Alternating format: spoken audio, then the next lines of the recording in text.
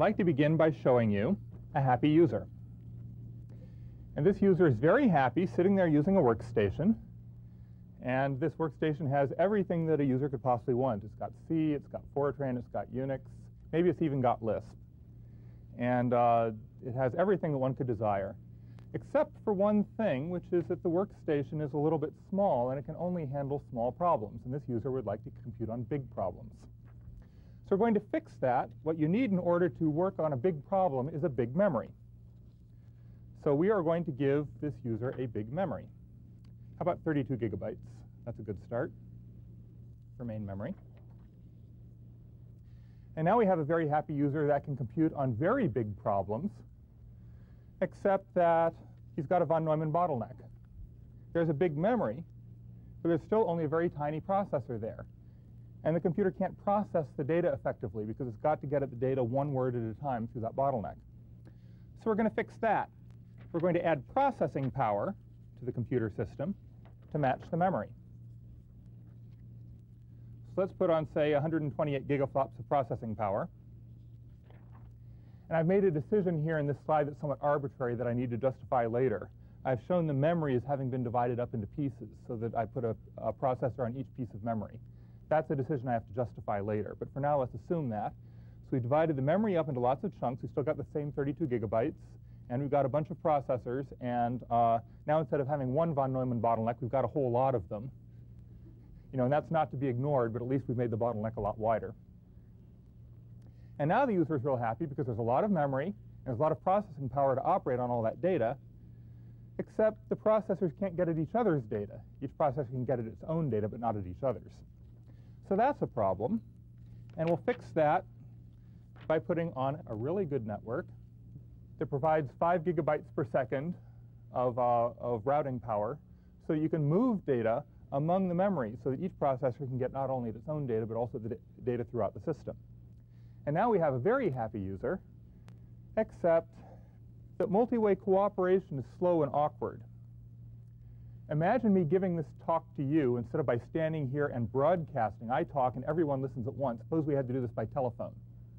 Okay, so I could phone up, say, you there in the first row, and I could tell you my whole talk. And then you could call up 2 other people and tell them my talk, and then each of them could call up another couple of people.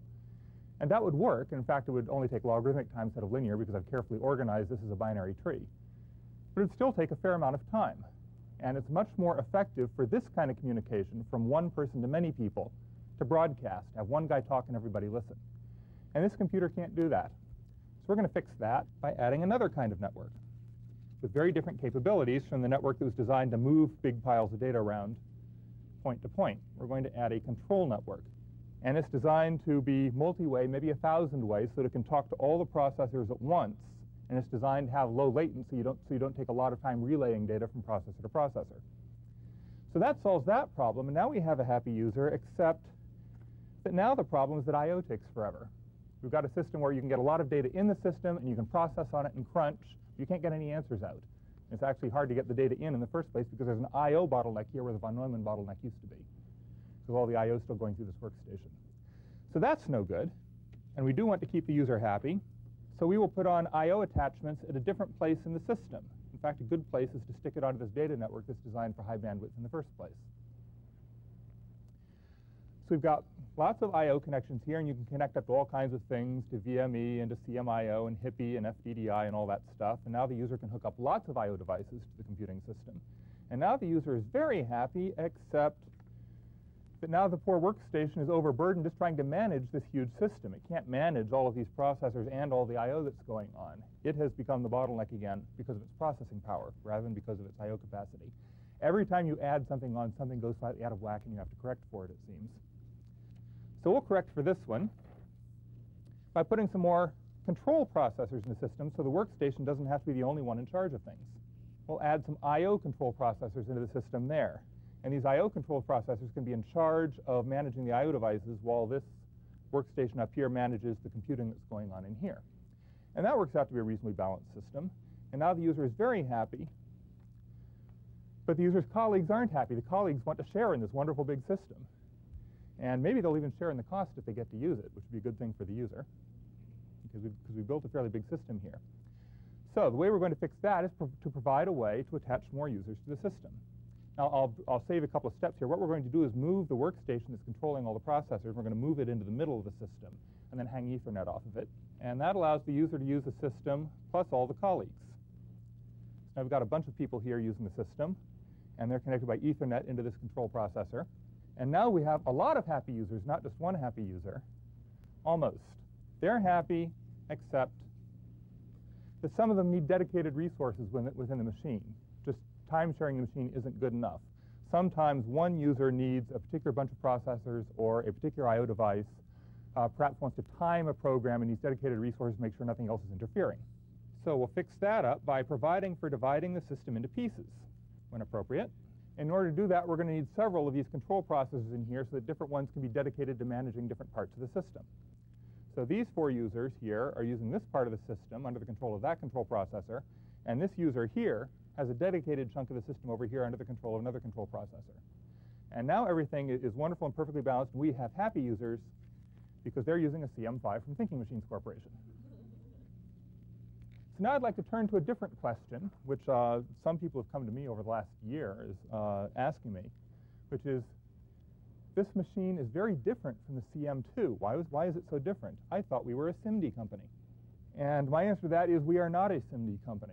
And indeed, the CM5 is very different from the CM2 at the lowest level. But at the highest level, it reflects the continuity of our goals. And I claim that the goal of Thinking Machines is to help customers deal with big problems, rather than our goal being to build a particular kind of hardware. Our goal is to help customers solve big problems, problems with big data that require big memory and big processing power and big I/O bandwidth. We're trying to solve all these problems of bigness. And if solving those problems in the large also scales down to the small, so much the better. And I think we've achieved that. We do whatever makes sense with the technology and expertise available. Several years ago, when we designed the CM1 and the CM2, there was a different set of technology available, and the engineers in this company made different design decisions. This year, different technologies are available, and the decisions are made yet again differently, but all in pursuit of this overall goal. We are not a SIMD company. We're not a MIMD company. And this is going to sound a little rah-rah, but I'm going to claim that we are, or should try to be, a solutions company. We're not dogmatic about SIMD. We're not dogmatic about hypercubes. We are not dogmatic about 1-bit processors. Our goal is to deliver useful, cost-effective solutions to big computing problems. And we should do whatever it takes to make that happen. Nevertheless, people do insist on trying to categorize products and companies according to a very simple set of buzzwords rather than according to rather abstract goals, partly because that makes it easy to divide things into columns and charts and print things in newspapers and things in a very simple, summarized way. And so, in fact, the CM2 is often categorized as, oh, that's the machine that's a bit serial SIMD hypercube. And those are all true attributes of the CM2. But I submit to you that that's a bit like the classic characterization of a human as a featherless biped. It's true that if you consider the sets of things represented by the buzzwords and intersect them, that the CM2 is the only thing left in that category. It's sort of the only machine that's bit serial and SIMD and hypercube. And yet I think that doesn't capture the essence of its purpose. Similarly, about the only things that are both featherless and bipeds are humans and kiwi birds and plucked chickens. But somehow that characterization doesn't capture the essence of any of them. Nevertheless, for your amusement, I have written down a similar characterization of the CM5. The CM5 is a distributed control, partitionable, centrally controlled, RISC tree-structured, MIMD, hypertree-connected, RISC bus-connected SIMD software pipeline, VLIW hardware pipeline, vector processor with all kinds of I/O connections. And this is a true, accurate characterization of the hardware and its facilities from top to bottom. And it would appear that we've used almost every hardware technique in the book. I used to remark we've used every hardware technique I can think of except data flow. But it's recently come to my attention that some people have been designing data flow compilers targeted to the CM5, and it looks like it's going to be pretty good. So I'm not even going to disclaim that one. It's a very rich, very complex system, and every one of these things has been put in for a reason. And it's important to understand the underlying reason and not just look at the list of buzzwords. This kind of a design would be crazy if there weren't some underlying unifying framework. Can you imagine taking a description of this hardware, as I just showed you on the previous transparency, and going to a compiler writer and say, here, write a compiler for this machine. And he would quickly head for the loony bin. The data parallel model is the framework that keeps this whole thing together. It turns out the machine is good for other things besides the data parallel model, but that was the unifying vision when the design was first undertaken. So to understand the data parallel model, I'd like to revert to some more philosophy and ask why certain things got done the way that they were done. In fact, let's go back to the most basic question. Why are we building massively parallel computers in the first place rather than some other design? And this was a question that we seriously reconsidered when the design of the CM-5 was undertaken. And the answer is that given today's technology, the technology of 5 years ago and the technology of today, the massively parallel designs are the most cost-effective way to deliver high-performance solutions. Because you can ride on the back of other technologies, because you can use off-the-shelf memories and processors and other parts, instead of having to design exotic parts that are much more expensive for the amount of performance they deliver. So making things massively parallel is just the most cost-effective way to go. Now let's go back to that question that I said that I deferred in the early part of the talk. Why distributed memory computers? Why not keep the memory together and solve that problem for the programmer and just have lots of processors all accessing the same memory? Well, there's an engineering reason and a correlated practical observation. The engineering reason is that it's very hard to build a switch that gives every processor equal access to all parts of the memory.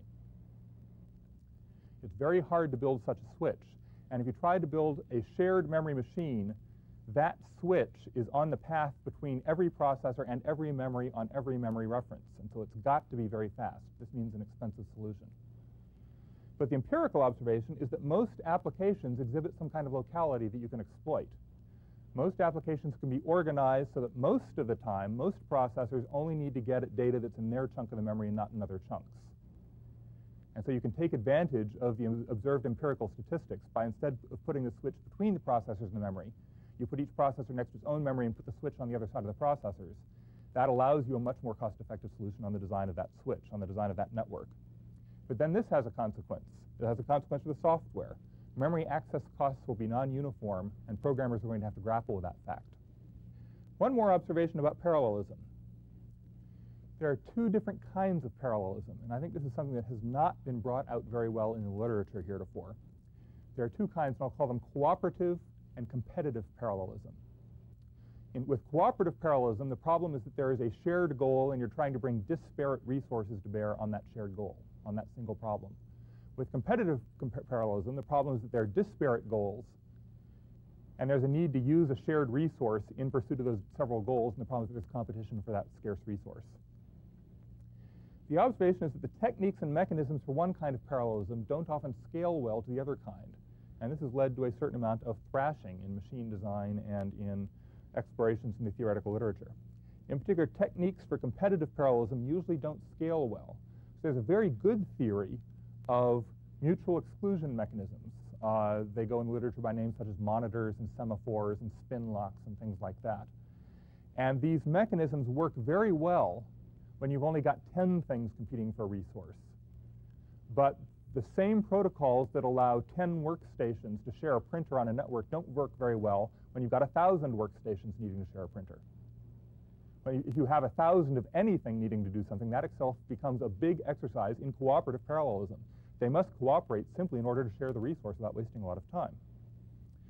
The CM-5 architecture is explicitly designed to address both kinds of parallelism, and in different places in the architecture, we were constantly asking the question, is this a competitive problem or a cooperative problem? And that would usually lead us to the appropriate kind of solution mechanism. You'll see mechanisms for both kinds of problems throughout the CM-5. And typically what you'll see is that for mechanisms that operate within a single user task, they are designed to service cooperative parallelism, whereas the mechanisms that are designed to allow multiple users to share the system are of the competitive kind. Data parallel programming addresses primarily the cooperative kind of parallelism. This is the programming style that's appropriate for the writing of single user tasks. We need data parallel programming or something like it to help manage the complexities not only of parallelism, but of the problem of the non-uniformity of cost of memory access. Data parallel programming provides a coherent way of organizing a program globally, from a global point of view, so that they can operate effectively using thousands or millions of processors. Here, then, is the basic idea of data parallel programming. It's not merely SIMD programming. This is an identification that many people have made over the last several years. In fact, it's an identification that I made several years ago. I thought that data parallel programming and SIMD programming were just two names for the same thing, and actually Jim Bailey was the one who unwedged me on that one and insisted that they were slightly different ideas. And as we've learned through our experience within the company and in interactions with our users, they are different ideas, and the data parallel programming idea is significantly more general. It is an organizational principle for programs and not just the way you program SIMD architectures. And the idea is that program execution globally alternates between local execution and global execution, and that communication should be cooperative and not competitive. What it amounts to is that when the processors are not communicating, there is no reason for them to stay in lockstep with each other as they do in a SIMD architecture. When they're not communicating, each processor can go off and do whatever computation is necessary to carry out its portion of the workload. And it's okay if they branch to different parts of the program or execute do loops different number of times, that kind of thing. It's only when processors communicate that they need to be synchronized. And when it is time to communicate, by using global synchronization mechanisms rather than local point-to-point synchronization, you can get economies of scale in the communication operation to make the whole system as a whole more effective. We also have some empirical evidence that the data parallel model is, in fact, as general as I've claimed, and portable not just among Connection machines, but to a variety of other computers. Of course, we've had a lot of experience with that on the CM-2, which is a SIMD architecture. But we've also seen users at other sites implement the data parallel model on vector machines such as Craze. An example of this is the Passwork package at SRC. We've seen it done on MIMD machines such as the N-Cube. I'm thinking of the port of the C* programming language to the N-Cube. By Quinn and Hatcher and his colleagues at the University of New Hampshire. And also back in 1988, Sandia made a big splash in the news by getting a tremendous speed up on a parallel processor, which was an N-Cube. And they got it by organizing their computation in a data parallel style, constantly organizing the program so that it alternated between local computations and global communication. Finally, we have the example of the crystalline operating system Cross-3, which was done on the Caltech Hypercube by Jeffrey Fox and others, which is also a MIMD machine. And that was intended not so much to be an application, that was an operating system with a subroutine library for communications.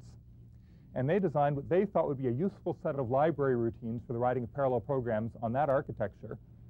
And when Fox's book came out, volume 1 of the book on solving concurrent problems, I took a list of the subroutine names in his program library and put them in one column. And then I took the names of all the Paris instructions from CM2 and put them on another column. And then I crossed out the lowest level communications primitives, which were rather different. And the rest of the names matched up one for one.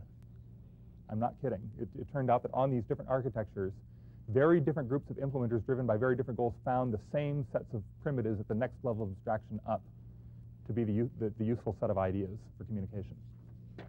So I'm going to make a further claim about the generality of the data parallel model. And this is a somewhat bold claim. I think that the data parallel model may be for parallel programming what structured programming was for sequential programming back in the 60s and 70s. And by structured programming, I don't mean the bad image that it got of if you want to use a goto in your program, you have to get your manager to sign a form in triplicate first. But rather, structured programming is a common set of expectations, it's a common set of strategies for organizing programs so that other programmers can read the code and understand it, and so that compilers can do a better job on the program. And the notion is very simple. There are things to be structured, primitive notions in your programs. I'll take those to be assignment statements. That also includes I/O statements and other things. And then there's a standard set of strategies for composing them into bigger pieces. So if you need to do several assignments, then you string them out in order, and that's called sequencing, sometimes called begin-end, from the syntax that's used for that construct. And then besides sequencing, there's also some kind of conditional, a way of making a choice, and then also some way of doing a thing many times. Some kind of do loop. Here I've used while do as the example. And all of these composing primitives have an interesting property. They maintain an invariant on the assignment statements. The assignment statements have the property that when control flows in the top, it comes out the bottom. Control flows in the top, you do the assignment, and then you drop out the bottom. These composing primitives maintain that property. If you take a bunch of things and string them together in sequence, when control flows in the top, it comes out the bottom. When you come into the top of a conditional statement, the control may go this way or that way, but then it eventually comes together and drops out the same place. And the same is true of the do loop.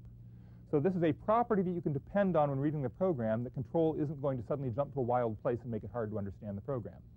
And gotos tended to make things hard to understand, not only for people, but for compilers. Just the fact that we have standard ways of writing loops has advanced the state of compiler optimization quite a bit. Now, that's not to say that this is the only set of primitives you would want to use in writing your programs. They're not necessarily convenient for all purposes. You might want additional primitives that are either like them, that maintain the same property, or that are a little bit more complex and provide another level of abstraction. So, for example, instead of just while do, you might want something like the Fortran do loop that helps you by stepping an index variable along as you loop. That's a very convenient thing that happens a lot. Instead of a simple binary choice in the if then else, you might want a case statement that could do a multi-way branch. You might want to repeat until instead of while do, and you might want subroutines and some other things that don't quite fit in this paradigm but still have that same one in, one out property. On the other hand, structured programming doesn't capture everything you might want to write in a program. It just captures a lot, but not all of it. There are some things that don't fit well into the structured programming paradigm. Two examples are coroutines and interrupts that simply aren't captured by this methodology. But that's okay. The fact that it covers most of the stuff most of the time is still extremely useful. And there are escape hatches in most programming languages that you can use if it's not covered by the set of standard primitives. And that's typically the go-to. If you suddenly need to make a fast error exit from the middle of a bunch of stuff, and if the go-to is there, you can grab it. And the very fact that you use go-to instead of one of the standard things serves as a strong flag that something unusual is going on. This is a warning to a maintenance programmer that careful attention should be paid to what's going on. It's also flagged to language designers that maybe there's some important abstraction that wasn't captured. Okay, so I've given you this big spiel about structured programming because I then want to make the analogy to data parallel programming. In data parallel programming, there are also things to be structured, and these are the local computations, and there's results. And what is being structured here is not flow of control, but flow of data, or structuring communications among the processors.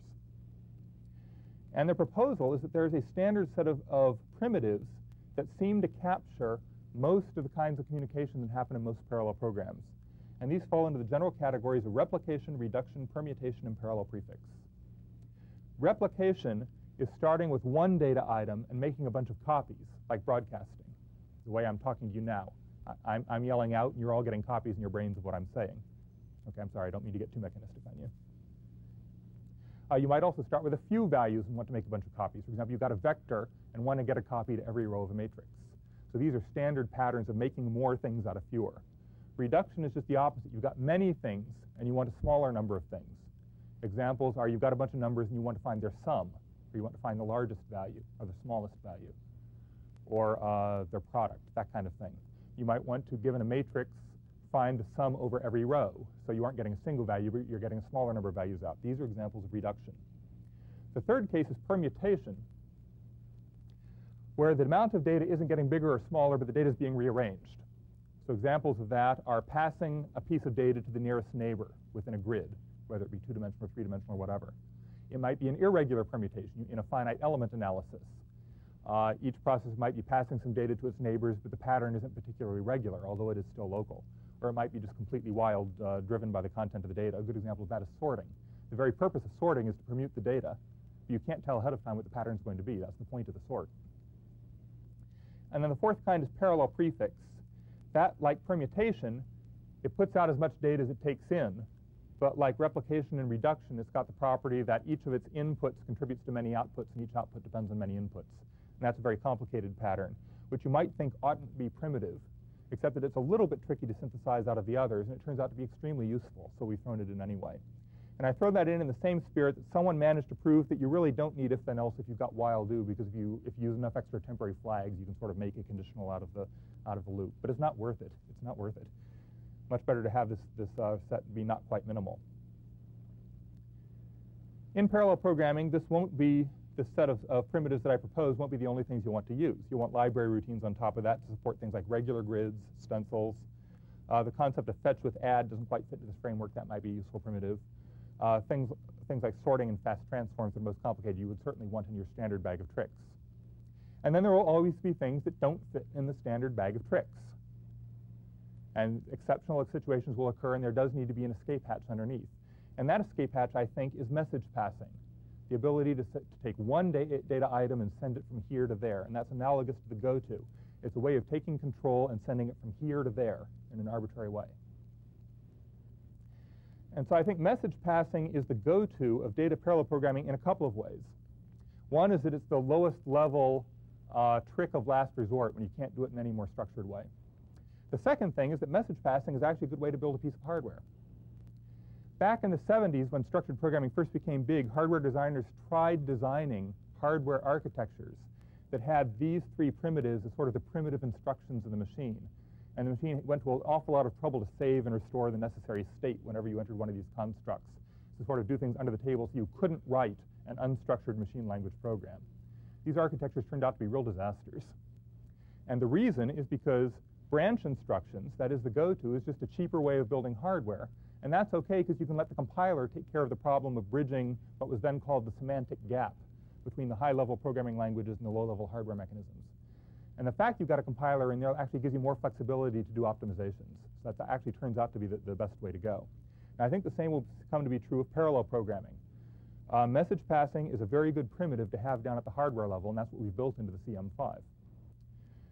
And there's room for the compiler to do optimization in taking these primitives and rearranging them and taking a piece of this one and a piece of this one and mapping it down to the lowest level. Okay, so much for a very long and involved analogy. But I think it's true. The point of all this philosophy about the high-level view of what it's like to program a parallel machine is that viewed from this level, the CM-5 provides a smooth evolution from the CM-2. Although the hardware is radically different, the programming style is very much the same. The hardware is very different. The hardware is much more complex on the CM-5 than in the CM-2. It's more general in a number of ways, and it's more balanced. But the high-level programming model is identical. The CM-5 supports data parallelism more completely because it has a MIMD architecture rather than a SIMD architecture. We can take in more advantages and flexibility that's in the data parallel model that we couldn't on a SIMD architecture. But the CM-5 is completely compatible with the existing level of existing CM2 high-level languages. I have been told that we've taken several hundred Fortran programs from the CM2 and simply recompiled them and dropped them on the CM-5, and they work efficiently. And I think that's a very good record. And I think we can expect that kind of performance to continue in the future. Furthermore, we have found ways by improving the compilers to take advantage of some of the MIMD capabilities of the machine for codes that were written for the CM2. So we actually can look forward to improved performance on old CM2 codes as the compilers get better. So I want to say about the CM-5 that every architectural feature is there for some reason. As complicated as it is, I showed you that big long diagonal list of all the hardware buzzwords about things that were used in the machine and techniques. But every one of them is there for one of four reasons. To support high-performance data parallel programs, because continuity from the CM2 is very important, or to support multiple users, because we think being able to time share and space share this machine is extremely important, to enhance system availability, or to be general enough to support other programming models, other parallel programming models, because while the data parallel model does indeed look very attractive, it's not necessarily the end-all and be-all, and we want to leave lots of room for experimentation. So let's look at some of those other programming models. The CM-5 hardware is in fact general enough to support message passing, as on Intel and N-Cube machines. It also supports a model of using task queues with asynchronous workers, where you use one or some small number of the processing nodes to maintain queues of tasks, and use all of the others, a much larger number, as workers that are dispatched. And as each worker finishes one task, it reports its results and then asks one of the task monitors for another task from the queue. Notice the interesting mixture of cooperative and competitive programming. We are using task masters to cooperate with the workers in solving what is actually a competition for tasks on the task queue. And so one finds a hybrid of techniques coming into play there. Because the CM-5 can support so many different models of parallel computation, we find that software is easily ported from other parallel machines, not just the CM2. We have, in fact, taken several programs from an N-Cube and rewritten them slightly so as to use a different lowest level message passing library. We dropped them on the CM-5, and they work, and that's great. Oliver Ryan tells me that he's ported a lot of programs from the Intel Hypercube, and he says that however big the program, he has to change one line of source code. I think that's probably an include statement to include a different subroutine library, and he drops it on the CM-5, and it works. So software can be ported from other machines. This also means that the CM-5 can plausibly be used as a development machine from which you can then port software back out to those other machines again, because you can program in the styles of the other machines.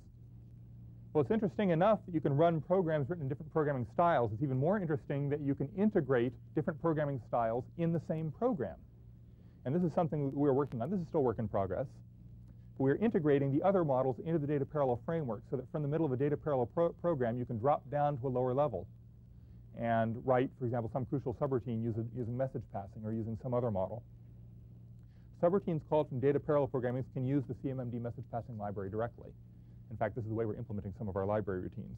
And we're going to continue research on how to use multiple parallel models in different parts of a single program. It's also the case that even if the different programming models are in different programs, we can still time share within a single partition different programs written in very different parallel programming styles and expect them to cohabit smoothly without interference. All of these models can run simultaneously in the same partition. And the reason this works is because the operating system is completely oblivious to the style of programming being used. SIMD, MIMD, TASQ, it doesn't matter. The hardware supports all the styles. The operating system can time share those things without needing to know what the program is doing. So let's return to this question.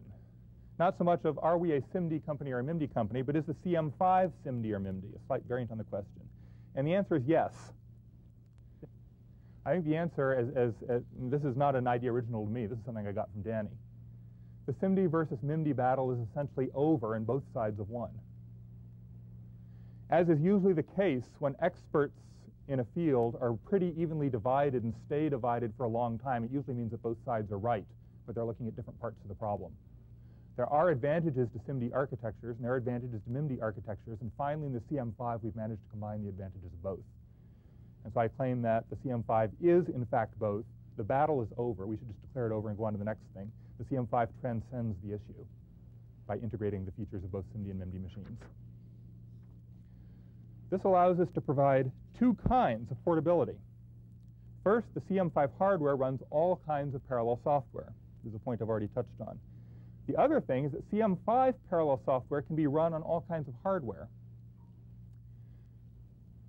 By this I mean that it appears that the data parallel programming model, if you write a program in such a way that it's good as a data parallel programming, in fact, given appropriate compiler technology, that's a suitable way to organize a program for any kind of architecture that we've seen so far. And that specifically includes serial machines and vector machines and shared memory machines, as well as the distributed memory MIMD and SIMD architectures that we've been working on. The reason is that data parallel programming tends to emphasize indicating in the program to the compiler what parts of the computation are independent of each other. And this is information that is useful to a compiler no matter what the target architecture. If you're on a sequential machine, it's helpful to know that successive iterations of a loop are independent of each other. On a vector machine, it's helpful to know that the elements of a vector are independent, and therefore you don't have to worry about storing things back to memory and reloading them and that kinds of thing. On a shared memory architecture, to get speed, even the shared memory architectures usually use local caches in order to speed up memory access, but then you've got the problem of either solving cache coherency or the fact that you've really got distributed caches even though the main memory is shared. Indicating that different parts of the problem and their data are independent helps the compiler for a shared memory machine to distribute the data so as to get good cache performance. And of course, it certainly helps on a distributed memory machine. So we have some hope that the data parallel strategy for organizing a program will provide portability across different styles of architectures in the same way that using high-level programs provided portability among the same kinds of architectures from different vendors. So we're hoping that this notion of scalable software will help to complete the picture of portability and allow one to write a single program, a single application that will run on processors of different sizes, of different styles from different vendors. So I'd like to summarize in a chronological way this company's progress in understanding parallel machine design. This is the progress of the connection machine. We understand how to make many thousands of processors cooperate. We understood that back in 1988. And we understood how to do it on real-world scientific and research applications the next year. Running programs in standard languages based on Fortran and C the next year, using both SIMD and MIMD hardware techniques, that's what we've developed in the past year in the CM-5. And we can do this in systems that scale over 3 orders of magnitude, from less than a gigaflop to more than a teraflop. And that's a potential right now, and it's something that may be achieved, if not in 1992, then probably in 1993. It's just a matter of doing it. Now I want to switch gears completely. I would like to show you 12 technical advantages of the CM-5 over anything that's been done to date. I'm going to do them in countdown order. Here's technical advantage number 12. There's no microcode in the machine. All the performance and the functionality in the CM-5 can be achieved from user-level code. Most of it can be written in C or Fortran. From C or Fortran, you can get at a lot of low-level mechanisms of the networks and all the things the user program should be able to do. At worst, you might have to descend to assembly language, but it's not necessary to write microcode or anything really grungy.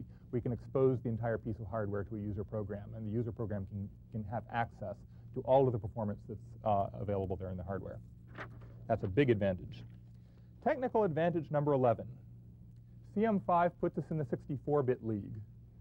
A lot of customers have told me that any computer that only operates on 32-bit words isn't real. Okay, and I think that's a slightly extreme view. But it is true that most real computers are 64 bits wide, and a lot of scientific applications really need 64-bit floating point, as we and many other people discovered, not just 32-bit. The CM-5 has 64-bit floating point arithmetic. It has 64-bit integer arithmetic, which is an improvement over the CM2. Even more important, it has 64-bit memory access paths. On every clock tick, every floating point unit can get a 64-bit operand from memory. There are 64-bit pointers in the machine. If you compose 32 bits of network address with 32 bits of memory address, you've got a 64-bit pointer that can identify any byte throughout the machine. So the address space is no longer limited to 32 bits. And finally, the file system supports files larger than 2 to the 32 bytes. And as the data sets of our customers get bigger and bigger, well, we're already finding that a 32-bit file length is a limitation. So in every way that seems to be interesting, the CM-5 is squarely a 64-bit machine. Technical advantage number 10. We are using off-the-shelf processor technology as well as off-the-shelf memory technology. This allows us to ride on the industry technology curve rather than having to constantly redesign processors ourselves. We as a company do best by adding value where we are expert and by standing on the shoulders of giants rather than on their toes, as someone once said, in the areas where we are not.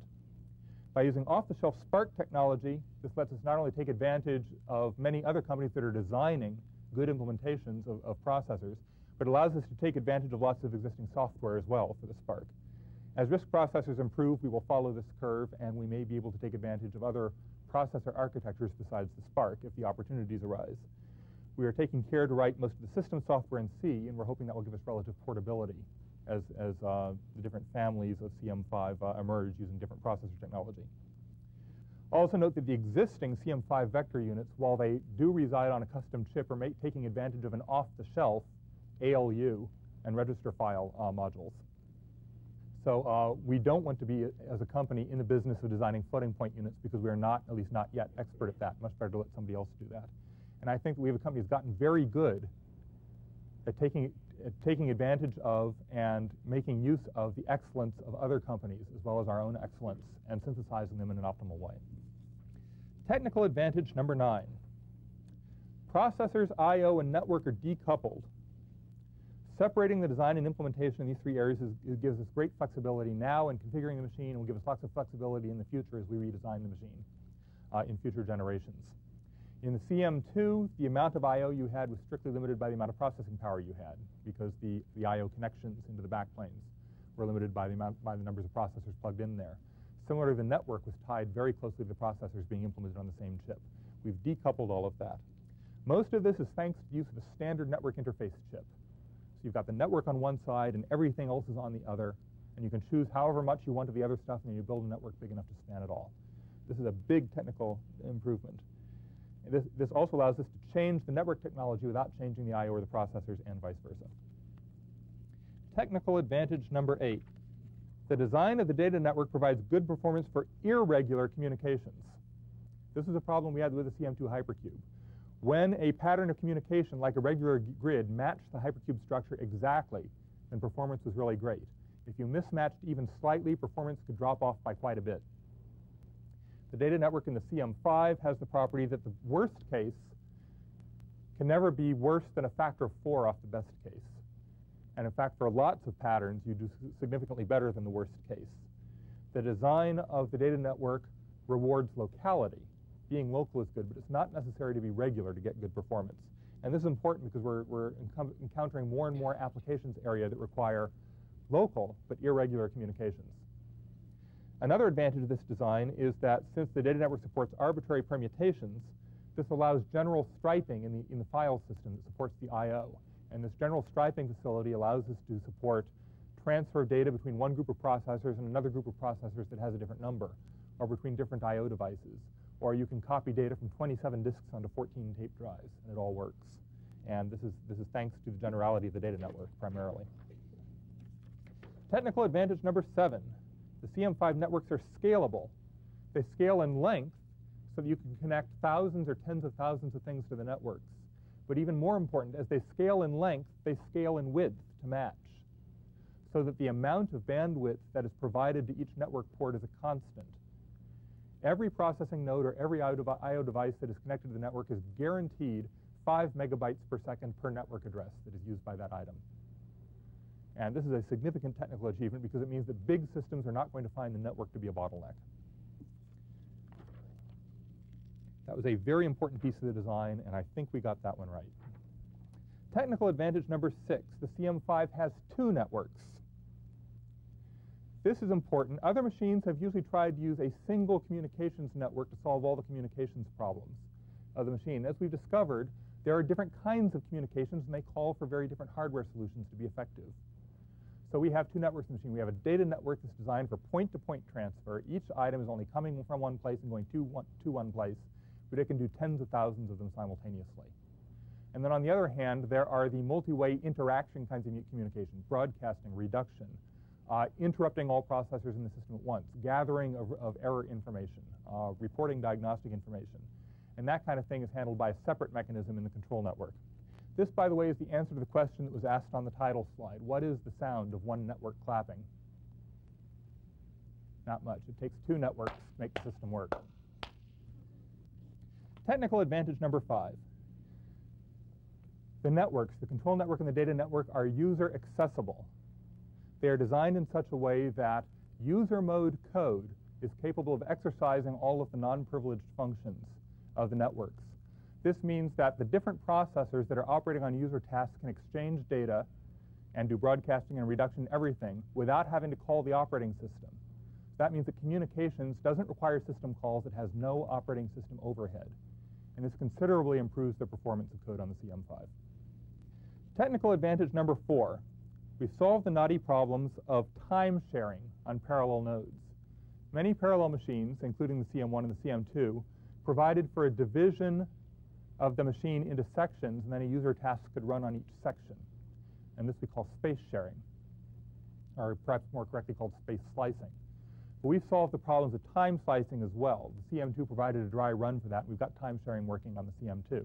It's a little bit awkward. The CM-5 was designed from the ground up to support time sharing with all the necessary security mechanisms and efficiency mechanisms to enable switching of user context, swapping of user tasks, that kind of thing. And there are numerous technical details involved in the solution of that, particularly given that the user has direct access to the networks. There's the problem of what if a user program, perhaps one with a bug in it, fills the network up with messages, isn't yanking them out of the network, and then it's time to switch users. It's time to run another user under time sharing. There was a very difficult technical problem of getting the user state out of the networks quickly so it could be saved and you could go on to the next user. And then there's yet another technical problem of when you want to start up that user with a buggy program again, you've got to restore that clogged network state. And those were some significant technical problems, and this is an important technical achievement that I feel very safe in bragging about because I had nothing to do with the design of that, and I've got great admiration for the engineers that solved that problem. Technical advantage number 3, there are a lot of reliability features in the machine. There are circuits throughout the machine that are constantly monitoring its behavior, making sure that it's behaving properly. There's error checking on all the memory accesses. There's parity checking on all the I.O. There are cyclic redundancy checks on all the communications across every wire as it's transferred. And those are constantly monitored as the machine is running. The diagnostic network also provides provision for isolating faults. Once a faulty component has been found, it can be isolated and then diagnosed or replaced. You can power down the backplane containing the faulty component while the rest of the system continues to run serving users. And this is an important advance in the design of parallel processing systems. The system as a whole keeps going even though part of it is broken. Technical advantage number 2 is that I.O. is scalable.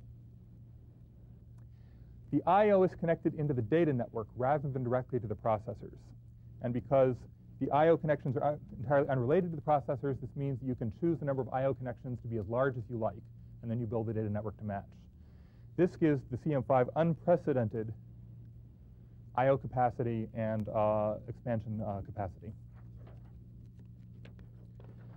Finally, technical advantage number one. Partitions and I/O traffic don't interfere. And this is something that I think we got really, really right in the CM-5 that might have been hard to do with any kind of other network, particularly a hypercube or a grid. The problem is that if you carve up the machine into pieces, and you've got one user is using this group of processors, and one user is using this group of processors, and one user is using this group of processors, and then you've got I/O devices over here. And this user task needs to get data from that I/O device. The question is, how do the messages flow through the system? With the design of the data network in the CM-5, those messages don't go through the intervening partitions. They go up and over them. And the result is that traffic between distant parts of the system doesn't interfere with and is not impeded by stuff going on in the middle parts of the system.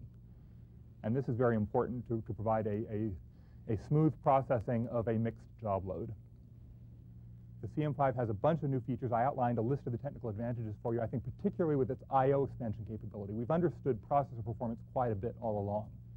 But now that I think we're matching that with a good story on I/O, we have the potential, if we continue to work hard and do it right, to build a product that will really change the world in computing a little bit.